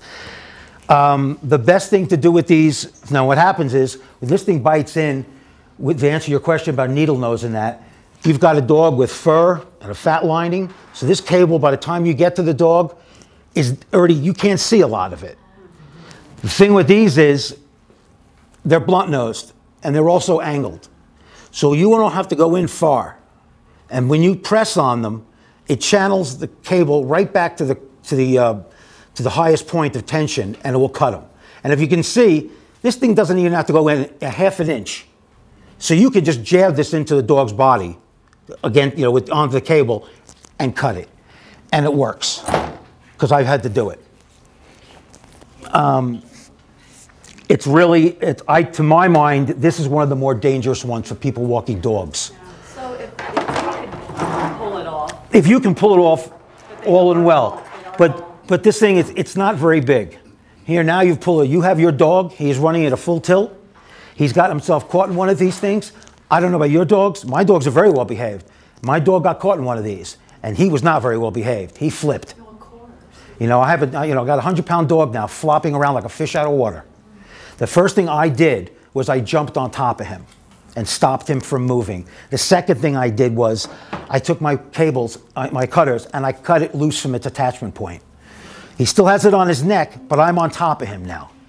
So once I can cut this off attachment, even if he's moving around, he's not going to tighten this anymore. And then I went in and took it off of his neck. Do you know right away, like if your dog is off and you come upon it and it's thrashing, All right, see this? you could possibly see it. Here's the point I was just going to bring up. If you're walking your dog in an area, in public lands or anywhere, you're going to have to do yourself a big favor. Do not let your dogs out of your sight. If they do go out of your sight, constantly call them back. Constantly see them. A dog can go and get caught in one of these and not be able to usher a bark. So the only thing is, if you can't hear him and you can't see him, he's flopping around. So that's why it's, you know, unfortunately, because we are, in a way, by 0.4% of the population held hostage on our public lands and that, you can't just mindlessly walk through the woods with your dog and figure that he's going to go off for an hour and come back and find you. Don't do it. Stay eye contact with your dog. If he does wander off, call him. Make him come back. It's not a bad practice anyway. It varies. It varies how, you know, how thick of a neck, how fast was he going. The bottom line is the time you have should be as little as possible. You know, this is strangulation. It is a really bad way to go. It's slow and it's painful. Yeah, please, Tim. Points, I'm sorry to interrupt. One, Ted's idea of cutting the cable loose from its anchor point first was okay because he was on top of his dog. Yeah, well, that's where I was going. You never catch. You've got to have control of your animal. And that's the first thing. When you grab him, I mean, my dog, I took my jacket off, I threw it on him, and I put my entire body, all 208 pounds, on top of him. And it was not easy to hold him down. So you have to have control of your dog. Even if you have to throw your leash onto your dog, get control of the dog. He cannot break away from you. Otherwise, he's leaving with this thing on him, which is not good, but it's better than being attached. All right, that's the other part of it. So, yeah, you have to have control of your dog. You're going to dig a set of those cutters, I mean, sort of frantically into your dog's neck, which you may have to do, in general terms, just in consideration of anatomy. You're probably going to be safer on the back side of the dog's neck. You have fewer vital structures. You have trachea, you have large major. The only good part about it is that this, if you can see, they're blunt. There's no point, there's no puncturing, there's nothing. You can just, you know, you can just shove these into an animal. It's even yourself, and it's hard. It'll pinch, you know, but it can't pinch that much. I'm of the opinion, there's a cut there. If I cut my animal's skin 3/8 of an inch to get this thing off of his neck, I'll do with a 3/8 of an inch cut. I just watched the first aid thing, so now I know. Now I'm cool. Oh, the snare? Yeah, please pass it around. Anybody wants to see it? Go right ahead. There's more. There's a few more on the table over there. Yeah, a lot of people, and people don't even realize that they're out there. And they are out there a lot. Where my dog got caught, it was in a dry creek bed, and he found the one, and within 100 yards, I found 6 more in the same creek bed. That's illegal to cut them all. It is illegal to destroy traps. Nice to know. It's illegal to destroy them, and it's illegal to remove them. They're private property. On public lands. On any lands. It is private property. It is illegal to dismantle or remove traps. Okay? I'm just telling you, those are the laws. So, I mean, granted, when you get your dog, I mean, in circumstances, technically, cutting that snare off of my dog was illegal. Of course, you know, but you report it to the FWP, you know, people are not going to be crazy and try and charge you with a crime for that kind of thing. But you can't go around and remove traps. All right, the next one. Yeah, please do. We had a very avid supporter now, and he had his dog down by the Bitterroot River, a beautiful golden retriever, and he thought his dog had found a mouse. The way it was jumping and flip-flopping around, by the time he got over to it, it had been caught in a snare and it was hanging there. And even had he had cutters, he found out afterwards, the damage to the esophagus, you know, as it's running down to go into the river, was... That's why I'm saying, don't, if you see your dog, you stay in contact, you stay in constant sight of your dog for the most part. But if you see your dog acting strange at all, even if you think he's got a mouse, go check it out. If he's acting strange, go check it out. It takes you a few moments to go see if the animal is okay. And if he's got a mouse, then you move along. The next one of these is the leg hold. Now this one, I think we may want to maybe spread some things out here. And people might want to stand up to come and see this.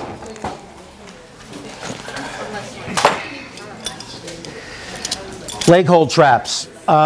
Usually you'll find there'll also be, a lot of these will be baited. And even if they're not, they're put in certain ways. They'll either be put in a path, and they'll be put in a path where there's a trap and there's bait. And then there'll be a trap back over here. If this one goes off and doesn't get him, it's going to spook the animal. He'll jump to the side. There'll be a trap there. Or he'll jump to that side. He'll be a trap there. They'll put a few traps around. Because if one goes off, the animal's going to panic and move. Or they'd like to, you know, a trapper would more than be happy to get him in one or two traps. The simplest, these, they're pretty much simple to open. Your animal's in there. As far as that, it just basically, the thing I want to tell you right now, if your dog has stepped on one of these, I don't care how well you and your dog get along, there's a real good chance when you go near this foot, near your dog, you're going to get bit. This dog is going to be flipping. He's not going to be a happy camper whatsoever.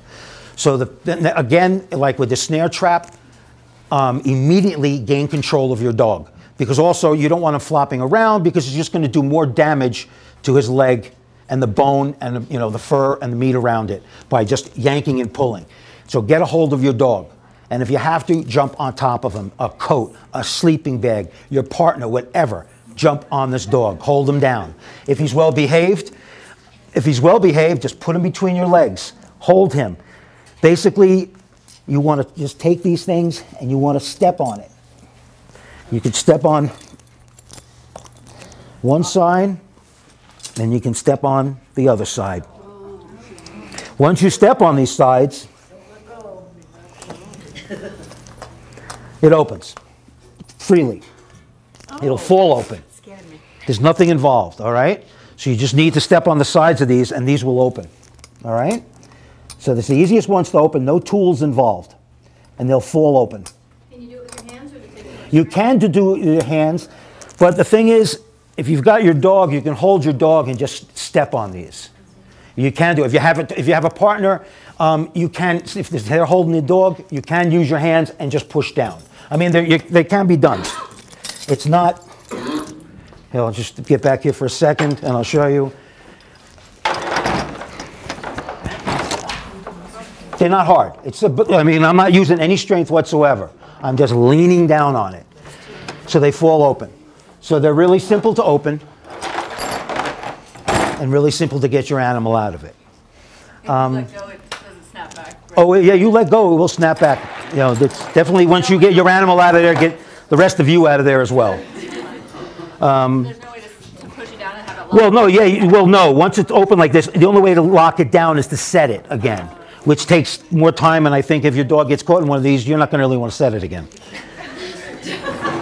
That's just an opinion. So, the next trap is a conibear trap. That's what this is.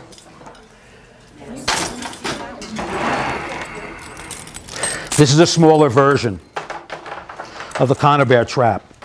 They all work in pretty much the same principle. These are the springs. There's safety on them right now, so nothing can happen. What happens, how it's triggered is the animal will go through. Ooh. Got your attention, didn't it? All right. Because the safety pins are on that, it doesn't snap down with its full force, and it doesn't lock open. But that's what happens. And the trappers, what they'll do is they'll gauge, a lot of them will bend. They'll bend these wires to help dictate what animals will get caught in them and won't get caught in them. You know, if I bend these wires up, it'll be a smaller animal that can get underneath them. If you leave them down like this, you know, any small animal is going to trigger it. All right? Is this usually a bait trap? Yes and no. Any of these, I mean, any trap can be baited. You can put a snare trap with bait behind it. So any trap can be baited. It's entirely, you know, there's no, I think with any of these things, there is no real way, who's ever doing the trapping, they're going to decide what they want to do. So if we find it, is it going to be standing up on a side like that, or? Yeah, well, yeah, for the most part, yeah, it will be set like this. This is how it works, and this is how it's going to go off. Okay. Of course, anchored. Oh, we're going to use Fido here. Okay. Yeah, not as much as. On land and in water, or primarily? In land and water, yeah, land and water. They're primarily used. They were, for the most part, they were invented as a quick kill because people complained a lot about Fido here. Sorry, bud. They were designed originally actually for beaver, and they would be put submerged at a beaver's entrance. He'll go through it, get caught in it, and drowned. It'll hold them under, and then it's a done deal. And then they don't have to kill them afterwards. So, well, I guess it's a little easier for the trapper. Well, yeah, right, exactly. So they can rest a little bit. Okay, so we're going to take these off. All right, that's a conibear trap. This is going to be real noisy. Excuse me, just 1 second. I'd just like to mention to people that the legal use of this trap is underwater. It is not exposed above ground. So if you ever see a trap like that and it's tagged, you need to turn that information into the fishing game so that trapper can be fined, because that is an illegal set, and you know, it's supposed to be completely submerged. Yeah, but the problem is that some of these trappers aren't doing it legally. We don't need to argue. Okay. We can go on this, like Tim said, for days, and we already have gone on for years about this. All right, Bears are legal on land. Bears are legal traps on land. So the thing is, Oh God! that right there. Now you saw the pressure that came down with. Any animal, you know, this is not going to be a good scene for any animal. You can. I'm going to show you right now how to get them out. There's a real good chance, judging from the size of your animal, if it gets caught in one of these traps, there's a real good chance it's going to be dead. I can take the other one off. That's all right. I feel like I'm in a witness protection program. And I'm from New Jersey, so this is like, it's not a far cry. Can I say something? Yeah. Well, please do. My name is Anja Heister. I'm the executive director of FOOTLOOSE Montana, and I just wanted to know that a conibear trap was actually the reason, actually a dog who died in a conibear trap, Cupcake was his name, was actually the impetus for us to get started as a non-profit organization. That trap was set illegally along Rock Creek, just outside of Missoula, just along, you know, that very popular hiking trail along the creek. You know, and Cupcake died, and Philip, his owner, had no idea what had happened, you know. And that's why we actually came up not only with starting our nonprofit organization, FOOTLOOSE Montana, but also that's why we thought there was a need for us to show and to learn, to teach ourselves too about, you know, release trap release workshops. But so that's why we're doing what we're doing. One of the points that they made at one of the other workshops was that since the trappers need the ability to check their traps, that it's almost like you're more likely at a trailhead to have a problem rather than farther back. And I think that's something, to me, that was really enlightening to me, because if you're trapping, you want the ability to check your traps rather efficiently, so you're more likely to run into problems at a trailhead. So you may want to keep your animals on leash for a little while if you're going on a hike. Jackie, you're actually bringing up a good point. Something we haven't mentioned yet is actually the trap setbacks. And so legally, it is legal to set traps 30 feet from the center line of a public road, 50 feet from a public trail. Non-lethal snares or leg hold traps can be set 300 feet away from trailheads. And lethal snares and conibear traps can be set 1,000 feet away from trailheads and campgrounds. Which for a loose dog is mental. Exactly, yeah. So when you're out there, when your dogs, make sure you bring a tape measure. So you can tape all this off. The problem is, an illegal trap will catch your dog just as fast as a legal trap. Point in question. Are there any incidences of children? Not yet. Not yet. I guess that's when the law will change. Yeah, exactly. Okay, here's, unfortunately, this is not a fast process. This is nylon strap. You can get. I like those mics, Dad. Yeah, I'm real fond of it.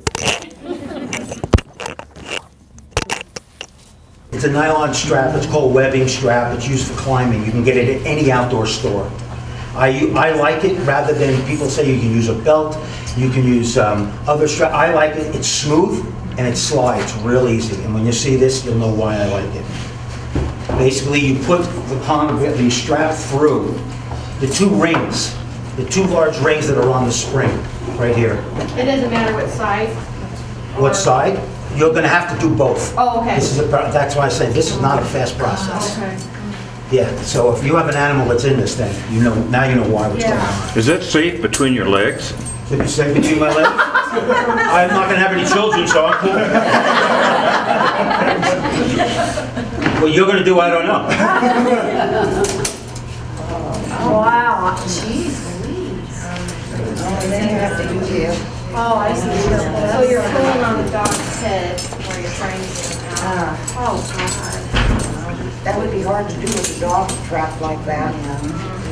And it's snowing. The dog is probably going to Best thing to do is get rid of trapping, okay? This won't give anybody. If possible, the recommendation too is to turn the head to alleviate some of that pressure across the trachea.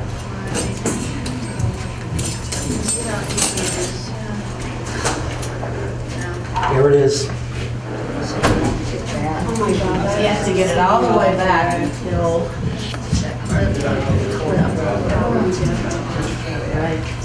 But you might not have. You might not want to leave your dog. Do you know if any dogs are 5 minutes for a dog up there? Off the top of my head, I can't tell you. It's not easy, obviously, because I've done it a lot of times, and it slides all over and doesn't want to cooperate. There's a report that'll go on our Facebook.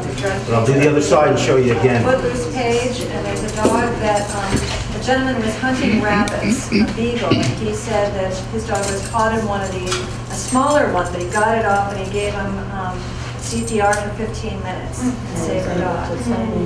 But the trick is too figuring out and getting it off quick enough. He's the only dog I've heard of surviving one of these. Yeah.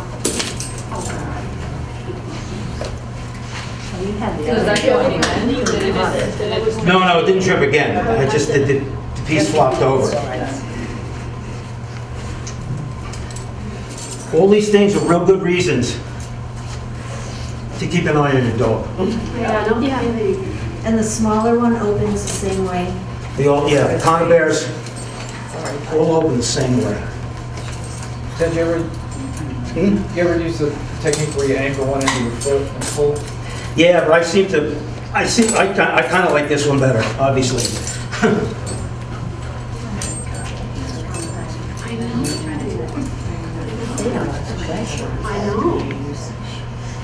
I just can't make it.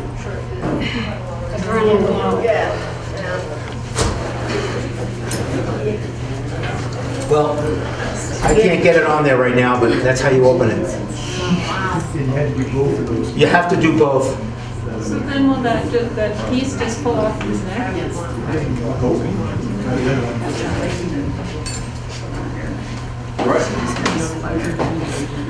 if each other's gonna wear that as a new collar.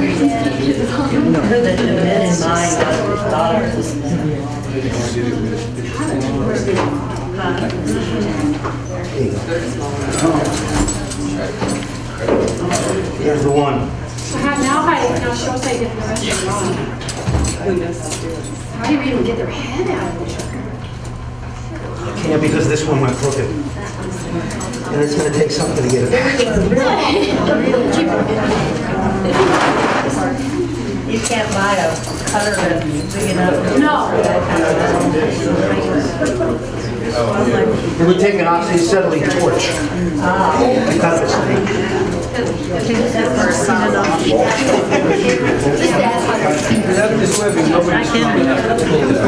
Not this one. These can be pulled. Small ones can be manipulated by hand. But even then, it's not easy. So they can be squeezed in.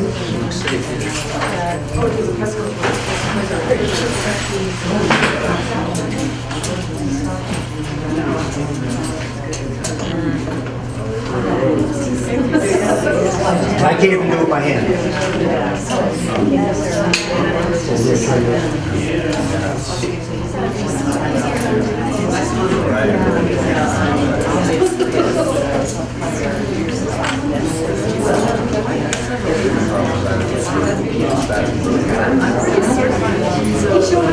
I might have to get a little contact. Same one is smaller.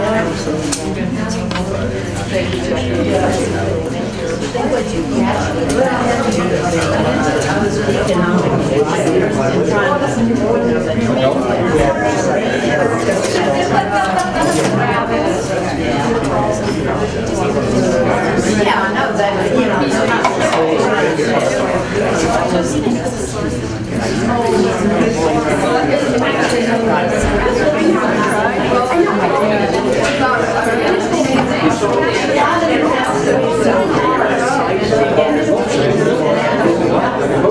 Oh yeah, just a little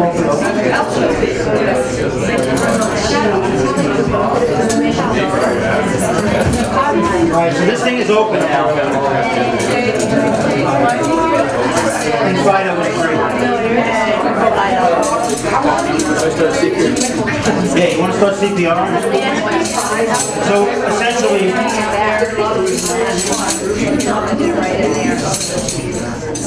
there it is. That's the condom.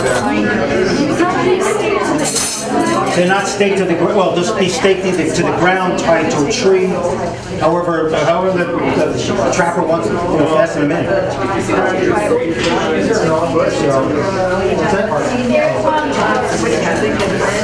Does anybody have any questions? Same way. It opens the same way. See the smaller one. If there's two people, one person, you can get this open. If there's two people, because one person can squeeze it.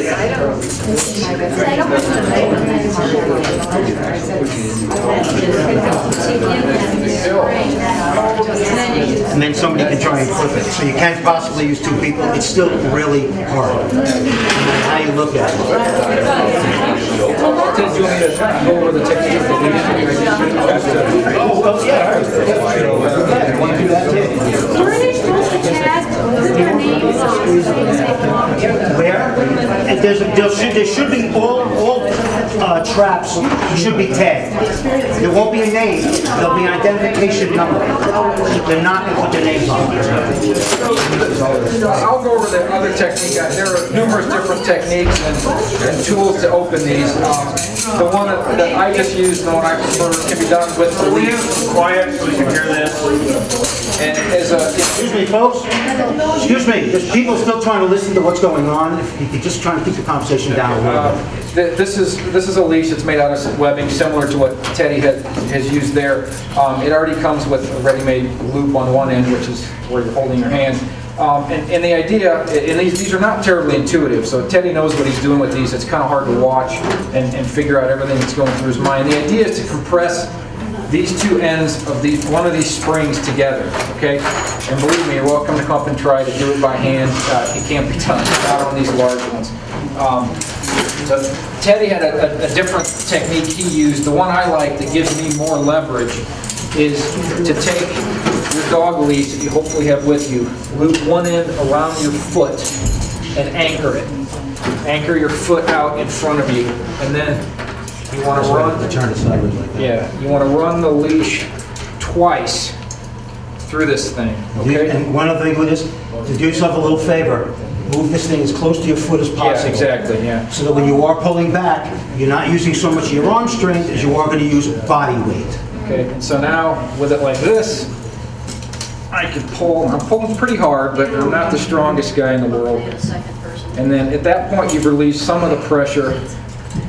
And if not, you've hopefully got enough adrenaline pumping to get that on place. So if it was just you, you would have to pull and do Okay, so now you got one side loose, and now you got to move over and get the other side the same way. At least that takes some pressure off that one side. Right. Not a whole lot. A little bit maybe. No, not a lot. I mean, there's not, getting one side of these is not going to do any great refreshing or comfort for an animal. And if you encounter one of these that has these, well, I don't know why they would have the safety tabs removed. No, they won't. They can't set them then. Oh yeah, that's true. There's no way to do this. There's no way to set it without the safety tab. Are you more likely to run into one of these smaller versions? You're more likely to run into anything. Okay. That's, the doc was saying, if you're going to walk your dog out in the woods around here, quite honestly, be prepared for anything. Be prepared for the worst. Same way again. Back of the foot. Are there areas that are worse than other areas? No. You can't safely predict. There is no, you can't, the mindset you need to have is this. When I take my dog out in the woods, I'm going to incur a trap. Simple as that. If you think you're going to incur a trap, you'll be prepared to incur a trap. If you go out, you don't see a trap, you come back. I've had this stuff, I've been carrying this stuff for over 2 years. I've used it once. But once was enough. I would have lost my dog. So once was enough. So, for the effort, money, and time involved in carrying this thing for 2 years, it's a pretty cheap price. So just then when you were doing it, you needed him to do the laps to knock it? Well, I could have tried. He could have did it, but it's hard. It's hard. I'll be honest with you. Anybody doing this is not easy. This is, you're going to have adrenaline going, you're going to have a zillion things running through your head. So it's the kind of thing where you almost have to sit down and calm down and get the animal out of this thing. Okay, well, who wants to? Yeah, absolutely. You guys want to try it? You want to give it a shot? You want to spring these two again? No problem. So well, the leash, it's the same basic material Teddy has. You can get a smooth braided nylon loop that's strong enough. Basically anything that you can loop around your foot, pass through their slice and then slide will work. But that's why this is nylon web works very well. You want to trip that thing? Yeah, no problem. I can't stand it. All right. Here, you want the... Yeah, give me that cardboard too. I interpret this with my hands, I'll tell you that. I can't stick slide on it.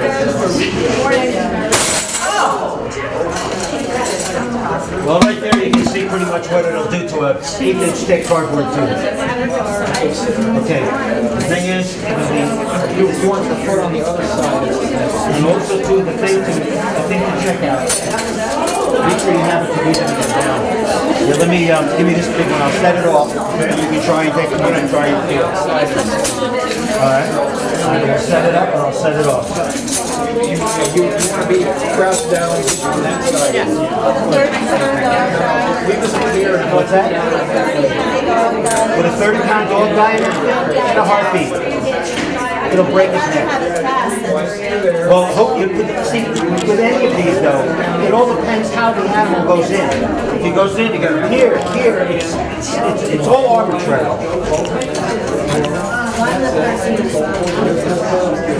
So,